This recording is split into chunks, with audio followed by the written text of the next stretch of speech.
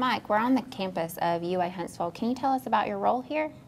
Well, yeah. After I left NASA in 2009, I was obviously looking for what I was going to do next, and in my mind, I was planning on a university or a nonprofit institution, a role there, and I was invited to come and chat with the administration here at UAHuntsville, and I, of course, was very taken with the potential of UAHuntsville. We're a very heavily scientific and engineering school. 47% of us are engineers in engineering and science here, which appeals to my strengths. Right. And the trustees and the president were lined up to take the university up another level. We were just recently named as a Carnegie Tier 1 research university, which is a product of some of the efforts that have been made over the last several years. And it seemed to me like a medium-sized university on the move where possibly I could help out. Right.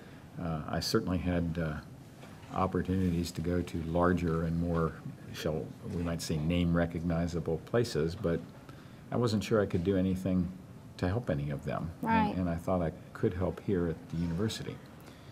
So I came to Huntsville, and it was a place that was very familiar to me from my career in the space business. I'd been coming here on business for 35 years. Right. And I didn't need a map to get around. I had long since learned my way. And right. So it was very compatible. I like the area, I like the people, like what we do here.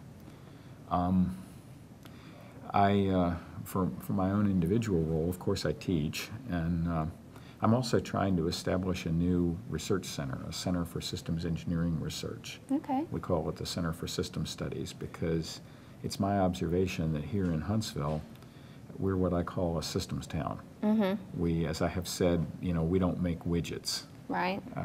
Silicon Valley has that cornered, and they do very well at it. Right. We're not going to become successful by trying to replicate what someone else does. We're a systems town, and yet there has not been a really significant amount of research into the design and development and operation of large complex systems, and how that can be done more effectively. And as an academic now, I'd like to see us dig into that. Right. So that's what I'm trying to do here. Okay, that's Combination of teaching and research and public outreach, things like that. Right.